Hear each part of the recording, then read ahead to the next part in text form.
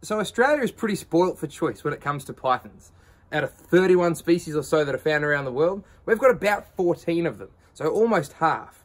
But if there was one species of snake that I thought I would never be able to show you guys on the YouTube channel, it'd have to be this guy here. So stick around, guys. We're having a look at what has to be one of the most mysterious pythons in the country.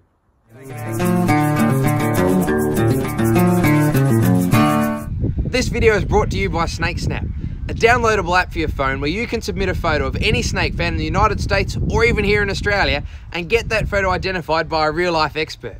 On top of that, she's chock-a-block full of loads of interesting information. So for more info, check out snakesnap.com, find them on Facebook, or download the app today. G'day, it's Nick here and welcome to Wicked Wildlife. And this guy here is an Oenpelli Python. I never thought I'd be able to get my hands on one and show you one of these guys, but a friend of mine has been lucky enough, or kind enough, to let me film with this guy and show you what has to be one of the coolest and most sought after snakes we have here in Australia. So the Oenpelli Python is native to a fairly small chunk of land in western Arnhem Land. And they basically live in sandstone escarpment sort of country. Because of this, it's a fairly remote area, and they've actually been fairly new to science. They weren't discovered until 1977, which, considering that these guys can get to 5 meters in length, is a pretty amazing thought to think that recently in history, we were still discovering animals of this size. It also shows just how remote that the environment that they live in is.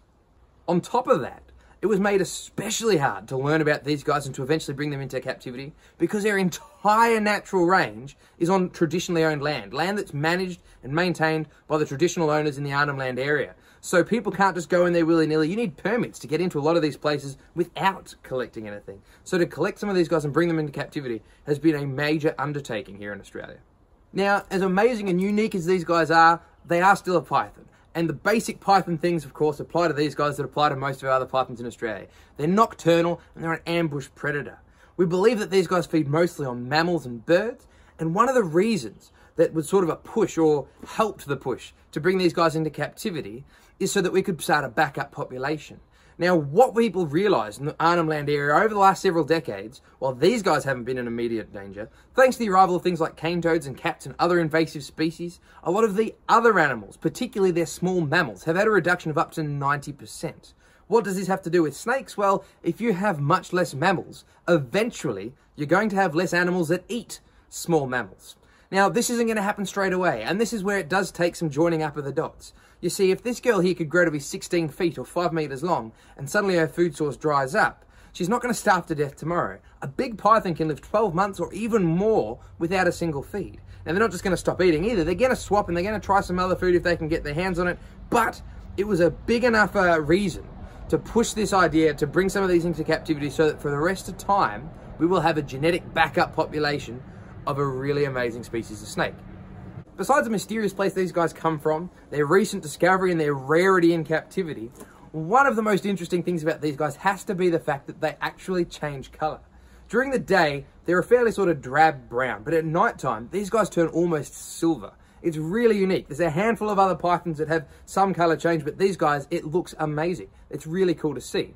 On top of that, they're a really long snake. While they can grow 5 meters long, you couldn't compare them to other 5-meter snakes that people overseas might be familiar with, like reticulated pythons and Burmese pythons. These guys are basically the python answer to a tree snake. Very long, very slender, able to move through this environment, the rocky escarpments that they live in, with really good ease.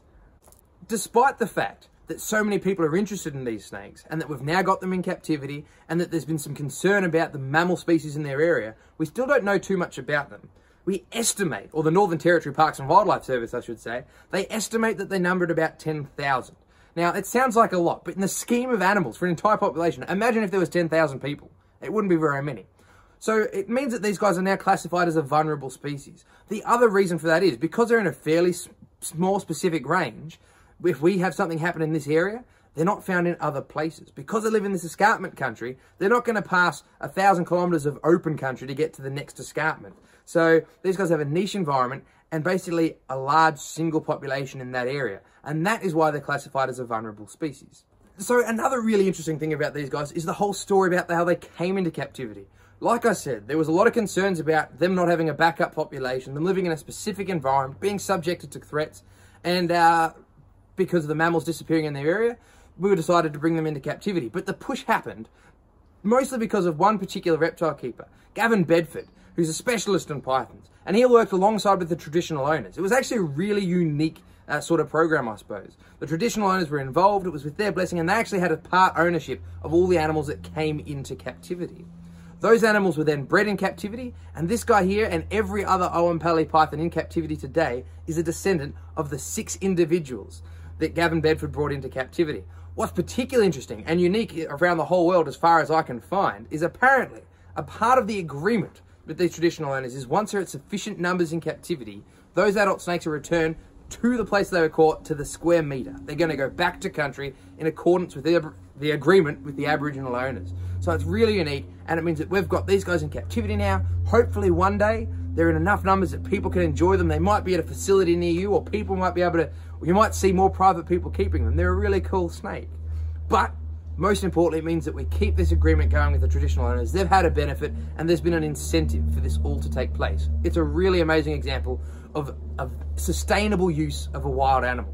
So when all things are said and done, I'm just plain stoked to be able to film with this snake. Like I said, I didn't think I'd ever get a chance. So I'm also glad that you guys have got a chance to have a look at this guy, maybe learn a couple of facts, and see a snake that most Australians don't even know about. But it's an absolute icon. It's a pretty cool animal. So I hope you've enjoyed the video, hope you've learned a couple of things, and if you haven't already, please take the time to subscribe to our YouTube channel or like us on Facebook. And if you want to help us get out and about, visit more facilities and show you animals like this that I simply will never be able to keep at home, check us out on Patreon. It's those contributions that have helped get us here to Adelaide to have a look at these animals, and hopefully we can make more trips like this in the future. Between now and then, I'll see you next week. I hope you've enjoyed the video. Be nice to wildlife, have a good one and take care.